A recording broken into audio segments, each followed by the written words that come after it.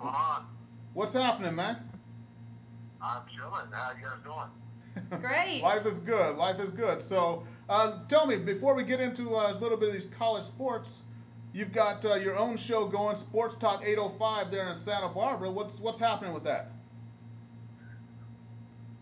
Well, what happened was once I got it started up at the Santa Barbara Channel, matter of fact, when you got me started over there, they were called KCTV at the time.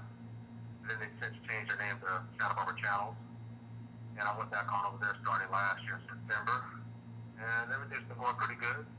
Getting a good feel of things, and we're just rolling right into it. So everything's good. And, we'll just keep it rolling.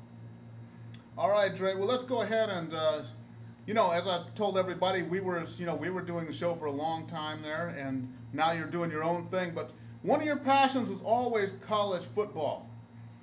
I know that. Now, college football. Let's go ahead and get into the dark side of college football a little bit. We were talking about Terrell Pryor.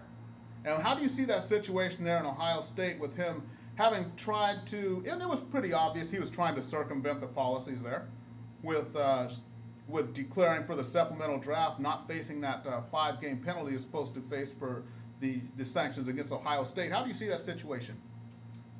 Well, first of all, I think the NFL was trying to save face with this, and I think, as you know, I always talk about the NCAA, a complete cowardly act in my opinion, because first of all, they knew all this was going on before Ohio State was even going to plan that Sugar Bowl, and the NCAA, in their greed and the way they are, still let all those guys under all those violations still play because they wanted the money.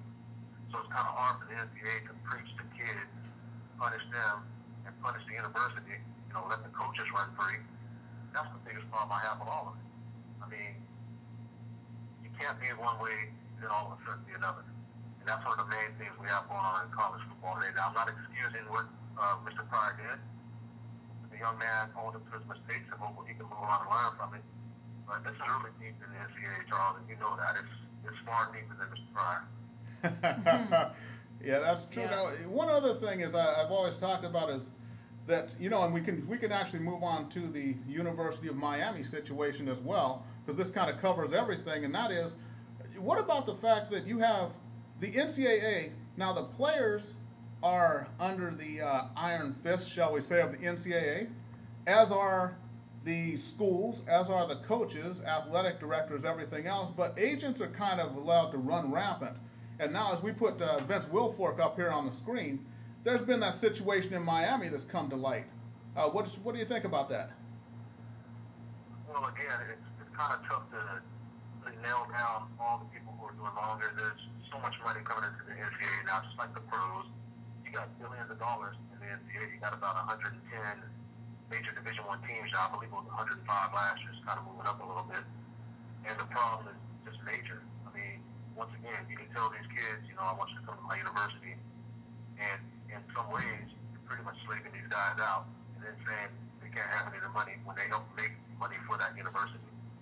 Now, I'm not saying that they should have a lot of money, but you got to give them something, or otherwise it's going to keep going and it's going to get totally out of control.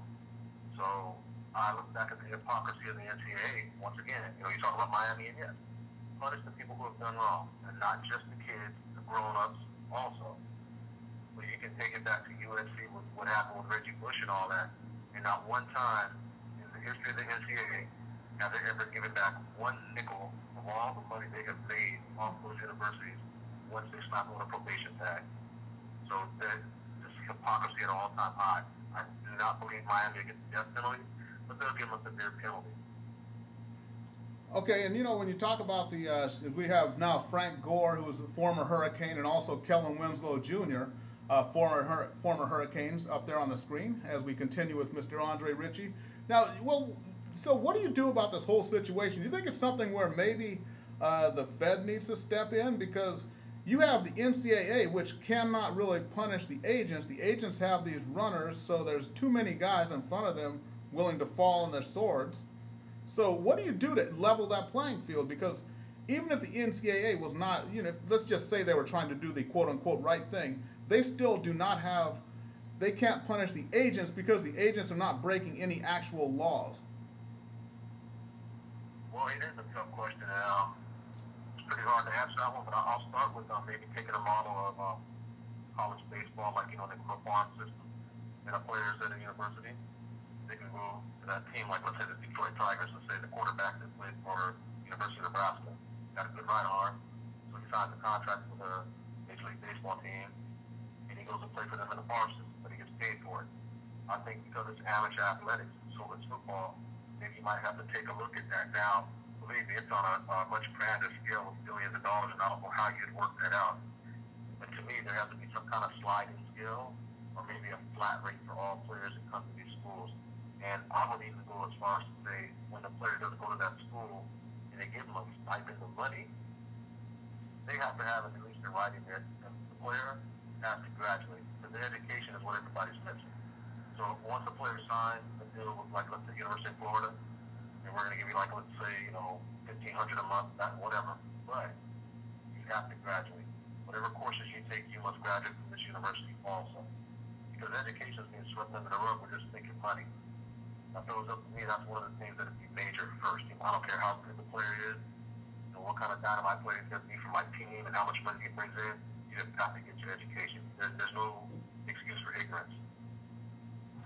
Well, it's true. Now, that's one thing, but, well, I've always said that too. Is something that gets focused on is the possibility of a pro career, and the whole thing of actually getting a degree, a free degree is what you get, is secondary. So with that in mind, though, should the focus be taken off of, you know, whether or not the players get paid, and just look at the fact that they're getting a free college degree, which actually makes them more competitive in the workplace, if for some reason they wind up with not a pro career, which is what happens to most of these guys.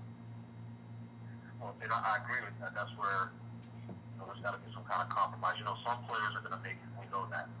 There's lots of them who won't. That's why the education is very important. But the NCAA can no longer sit up here and exploit the athletes to the extent that they are. I'm sure you've seen some of the shows like on the Fab Five, how they're getting exploited to no end. And I'm not saying I'm against the NCAA.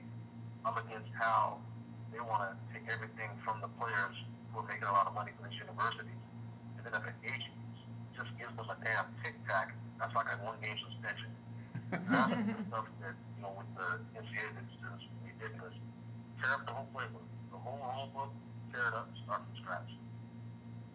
All right, well, yeah, and I think that's one problem, is that you have rules that were in place way before the NCAA became the multi-billion-dollar, shall we say, billion-dollar organization that it is. They say millions, but whatever. And they're still operating under that premise. So, you know, maybe it is time for some of those dollars to get spread around, because as football and as these college sports become more popular, the NCAA is taking in a lot more money now than, say, it was in 1970. And a lot more in 1980 than it was in 70, and a lot more in the 90s than it was in 80, and it keeps growing and growing. And when you look at the size of these contracts they have, like for the NCAA gets for the Final Four. Do you think that paying the athletes is that any? Do you think that's really a solution? Well, I think it's one of the solutions. I mean, there's many parts to the solution. That's just one of them. I think it might weed out some of the crookedness that goes on. A lot of the crooked agents, it might weed them out if you legalize this thing. I mean, that's how I'm looking at it, but it's a process. It's not going to be something that's going to be done overnight. But again, these players, you know, every kid, these players they see the big money rolling in. And the university and the coaches pretty much, to a degree, have to tap dance on that tightrope, because the regents and the boosters put pressure on you to win, but yet they want you to win at all costs, but they don't want you to get busted. And the coaches are just, you know, they're caught in between, because they got to play the game. They got to tap dance. They got no choice. Because if they don't get the recruits and they don't put out enough money to get those recruits, they're going to get fired because they're not winning. So, you know, it's to the point where, you know, it has to just start all over. I think you just rip up that rule book and just start from scratch. So these coaches aren't under such scrutiny. I mean, there's just too much money flying around, as we know. It's just way too much, and the players are onto it. And I don't really know where you start, but a sliding scale for these players is something I'd start with first. All right, very good. Now, Well, when you talk about what's flying around, and you talk about the money and everything that the coaches make, well, one thing is you got to look at this: that the coaches make all this money when actually they are quote unquote teachers. When you look at the whole Yeah. faculty, and you know the guy who teaches science may be getting 80,000, 90,000 a year, and then you have a coach that gets paid $5 million a year because he's coaching a sport, which actually brings it brings revenue into the school. So one of my favorite sports movies of all time is Blue Chips, and even as long ago as that was made, that's still even relevant today. Yeah, I would strongly suggest people go back and watch that because it's all about what's going on today, and they were pretty much onto it back then. And as you stated earlier, it's just like a wildfire now. It's just so out of control that it's hard to bring in the reins on this thing now. It's going to be real hard to bring it in, but we're going to have to, and hopefully collectively some minds can come together and try to tackle this thing because believe me, it's going to stay out of hand. And if they think it isn't, now you got the Pac-12, which has got the biggest contract or the richest contract in a conference's history. You think these kids don't see that? They're going to start running that way. The coaches calling the kids out there for a recruiting trip. They got strippers lined up. They got the star players lined up to, show around campus, get them cars and whatever else. This has been going on for years. I think technology is just exploiting even more, and the money is just blowing out of proportion. And how do you stop it? That's what we're talking about. Just one step at a time, man.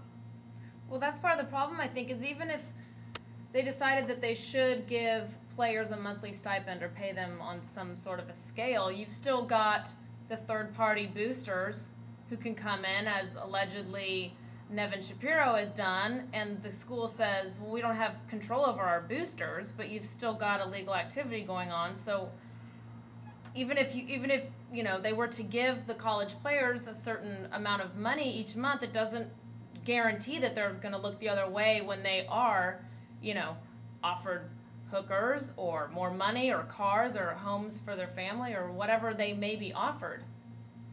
Offer something like that. And that's another, that statement right there, that's another thing. It's like, well, how do you stop it? It's like, well, what do you do? I mean, you got an impressionable kid. This kid is a teenager coming from, a rundown neighborhood, and he's got a lot of pressure on his back. He may have a grandmother who's sick. The house is behind on payment. The car's in shreds, they're just in turmoil, they're really hurting. So what is he going to do? If his skills can help his family at that point in time, it's like, say I'm that player, and you're telling me you're at the University of, let's say, Texas or something, Texas Tech, whatever. So, Andre, I'm going to offer you $100,000 right now. That's going to help your grandmother out. It's going to help you get a new car. Everybody's going to be taken care of. Your grandma's going to have that surgery. She's going to be okay. I'm signing on the line. Why? Not because I think it's crooked. It's a question of survival for my family. Right. So it's not about trying to be Mr. America or trying to look good for everybody. My family comes first, and if this is what's going to have to happen, that's what I'm going to have to do, and I'll deal with the bullets later. Well, I think so, and I think, these kids they can be realistic and think, I may not ever make it to the pros, I may not ever get a big contract, so if someone's throwing money at me now, I better take it. Yeah, and that's what it is. I mean, and it's unfortunate, but and the way our country is structured these days, money is king. Church is not even king. Money is king. So when you look at it that way, these players see this, and if it's a question of survival over a moral issue, they got to pick a survival for their family. I'm not sticking up for every decision they make, but I understand in that pressure situation what they have to do to get that pressure off the back. Exactly. Yeah. All right. Well, you know what? One other thing was just to put a cap on it, the whole Cam Newton situation. Now, allegedly, his dad, who has, that makes it Cam Newton had nothing to do with it, of course, but his dad tries to shake down, was it Mississippi State for $100,000 for him to go to that school. And now, are we really to believe that he went to Auburn for free? Oh, he did. Mississippi State, they straight told on themselves when they said they did lower than Auburn. They died them themselves out. You know what I mean? They straight told on themselves. They were so mad that Auburn outbid them that they got mad and said, oh, well, he went to Auburn, we didn't pay enough. Busted. Outbid him? What's going on? Anyway, SEC is been real good about how they do their thing. But I'm not going to sit up here and knock all the conferences and bash them. It's been going on for so long. Mm-hmm. It's just now people are talking about it because it's getting out of control now. But am I going to sit up here and say Cam Newton's dad was right? I don't know his dad. I don't know what their financial situation is. But the man's no fool. He sees all the exploitation going on.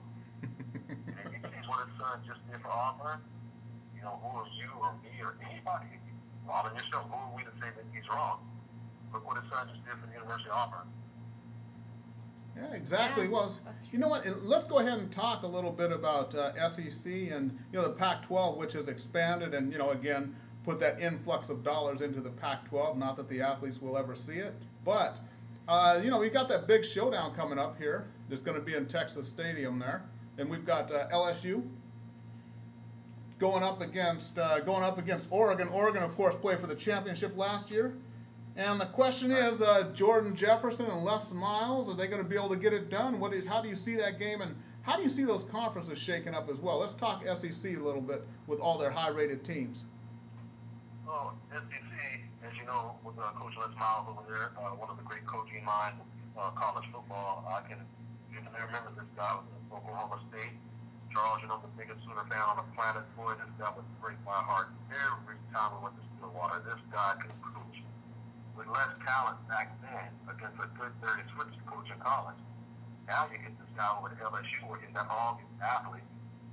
And everybody knows the speed of the SC is the closest thing to NFL speed.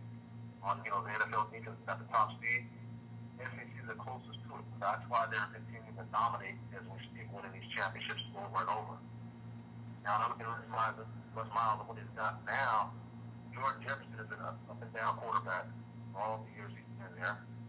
And I know he's in a little trouble with some bar fight, but I'm sure he's going to get out of that. I'm quite sure with this big game coming up, he'll find a way to get on that field. I think defensively, always they're ahead of the schedule. Great speed on defense. They got outstanding linebackers. They play a nice 4-2 defense, 4-2-4, if you will. And they just attack. And they're so used to playing speed defense that it's going to be hard for Oregon to get on track early on in this game. But I'll tell you this. LSU better get a lead, and they better get a big one if they're going to win this game. Because, the other side of it, Chip Kelly, coach of Oregon, they got a lot of weapons. But Les Miles, he's got some tricks up his sleeve, but it really depends on Jordan Jefferson and their running game. And maybe even the special teams. Special teams, Les Miles can be pretty sneaky. They block a lot of punts. That's something to be looking out for. The first game of the year, somebody always blocks the punt, and the special teams kind of lag. So we'll see. Mm-hmm.